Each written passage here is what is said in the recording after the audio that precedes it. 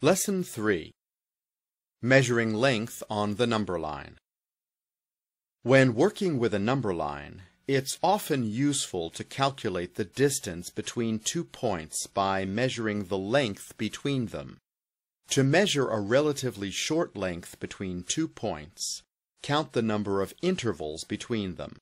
That is, the number of spaces between 2 marked points. For example, suppose you want to find the distance between 3/11 and 8/11. Find the length between these 2 points by counting the number of intervals between them. There are 5 intervals, and each interval has a length of 1/11. So the total distance between these 2 points is 5/11.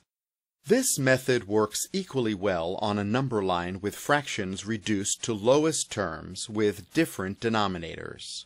For example, suppose you want to find the distance between 1/4 and 5/8 on a number line divided into eighths. There are 3 intervals between these 2 points, and each interval has a length of 1/8, making the total distance 3/8. As a final example, what is the distance between 3/10 and 4/5 on this number line?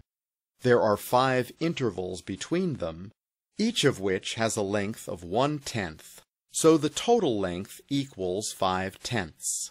You can reduce this fraction, so the distance between 3/10 and 4/5 is 1/2.